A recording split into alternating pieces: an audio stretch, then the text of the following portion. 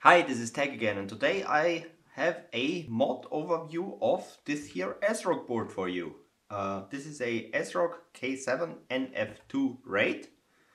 I would say the best, if not the only one actually, that ASRock made with the N-Force 2 Ultra chipset.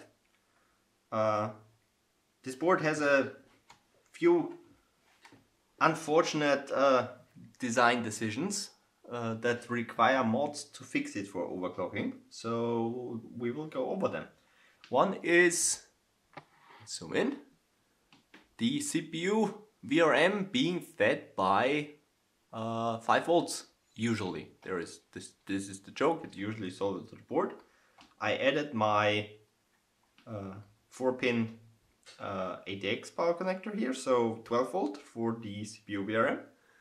Now I actually think I kind of have to redo this mod because well, the cable is on top of this MOSFET here, and I want to redo it so that if I put a fan on here, because the VRM is definitely going to need a fan, that the MOSFET doesn't overheat because it's shielded from the airflow by this cable here. So that's something I have to do. Also usual stuff. Recapped board, those are 1500 microfarad, 2.5 volt, Nippon Chemicon caps here, salvaged again because I still don't have new ones, but yeah.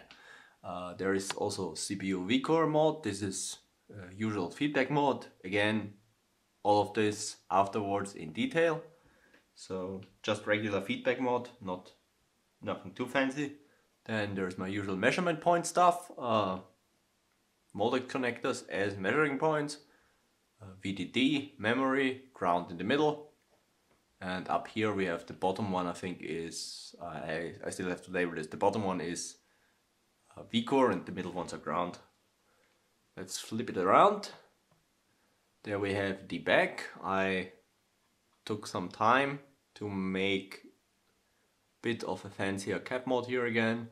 Those are 3 47 microfarad MLCCs per pad, so 12 of them directly behind the CPU.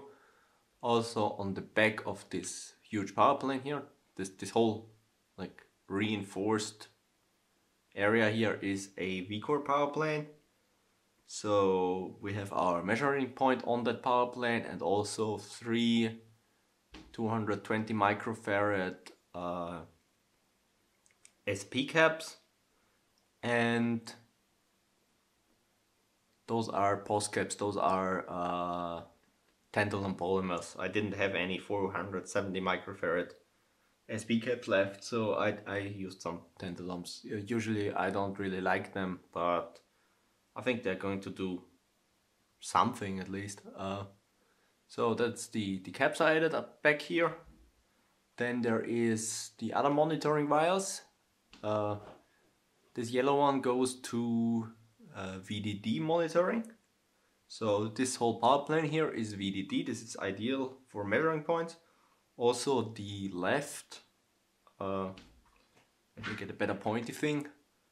The left pin of these capacitors, this one and the one down here, is also Vdd. The top one here is not Vdd, this is Vmem. The red wire is Vmem. Alternative for Vmem is the left pin of this capacitor, this capacitor, this capacitor, and this capacitor. Not the top one. I'm going to get to this one shortly.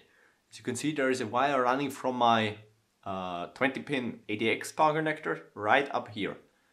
Now, this is the second unfortunate choice of that ASRock made with this board, is to run the memory VRM of 3.3 volt rail.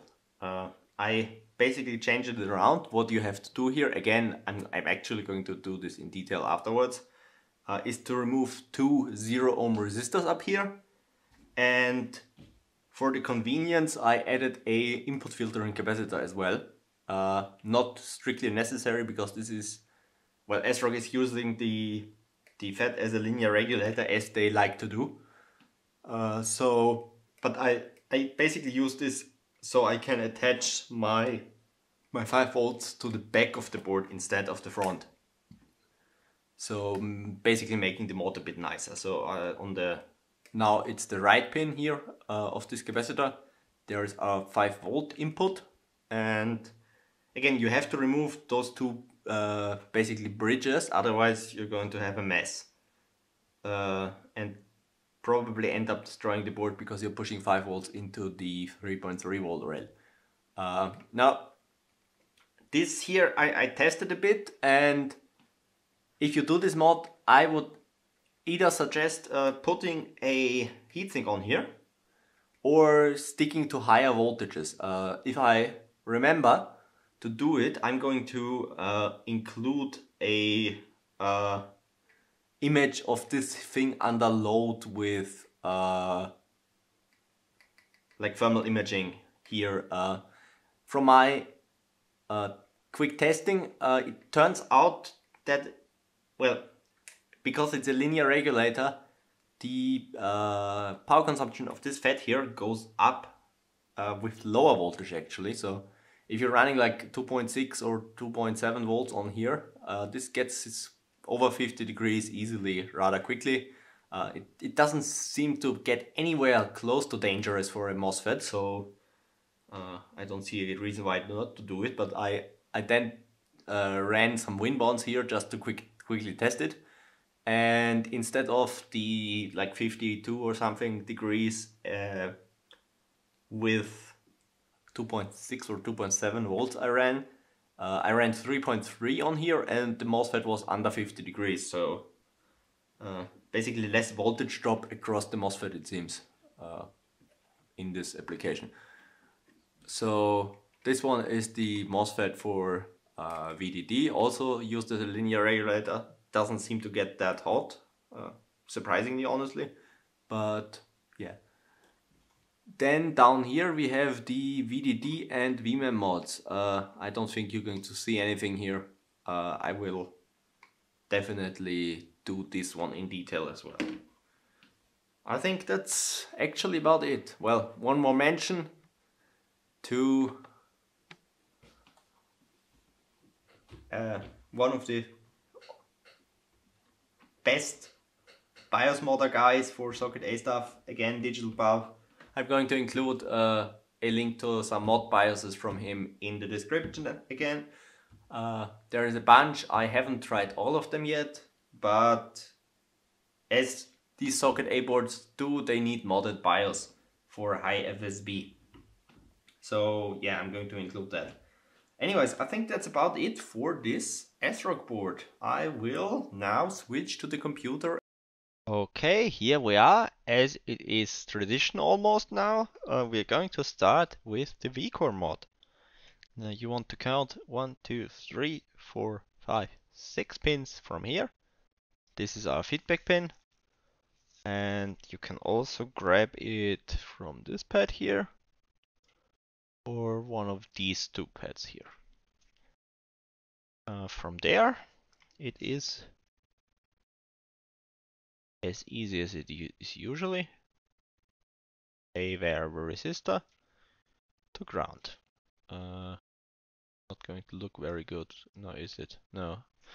Yeah. Anyways, like that.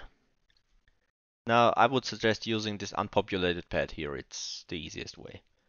For ground points, the upper pad of this capacitor, the lower pad of this one, and the lower pad of this one. Now, personally, I wouldn't use any of those because there is the USB header here, and I just used shielding from that as my grounding point. I wouldn't suggest using the screw holes again because those are your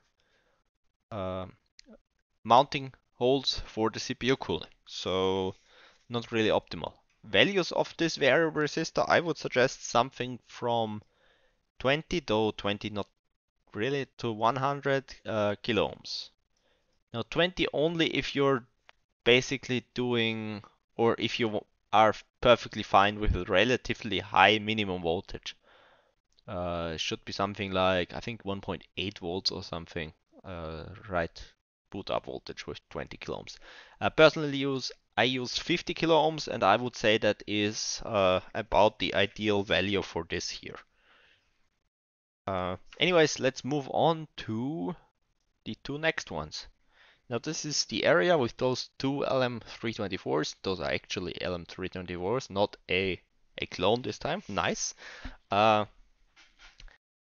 Here we have our VDD and our Vdimm mods. Now let's start off with VDD.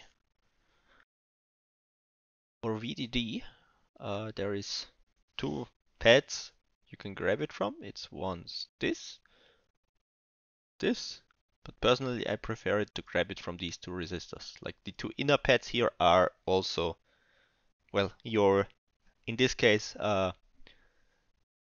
positive input of the op amp in here.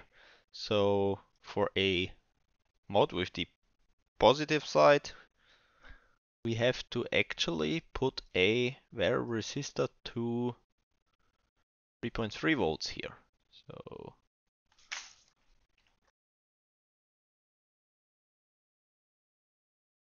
this V3. Okay. So a good place to grab 3.3 volts on this thing is this unpopulated pad right here. So this is 3.3 volts. For a value here, I would suggest using something in the range of 10 to 20 kilo ohms. Just your standard variable resistor basically. So any of these pads and these two would do. Now the reason why this is the positive side is basically that the resistance on the negative bias up here is too low. So, well, it's not too low. We could in theory get away with a 100 ohm variable resistor as well, but it would get rather hot, so I don't like that way. So we are using a higher value on the positive side and hook it to 3.3 volts. Anyways, let's move on to Vdimm. Vdimm would be this here. This time we're going to do a usual mod to ground. This and this are also spots you can solder to. Now from there you want your variable resistor. This time to ground.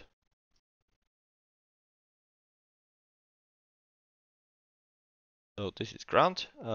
Ground points on here. Easy as usual. A screw hole right here.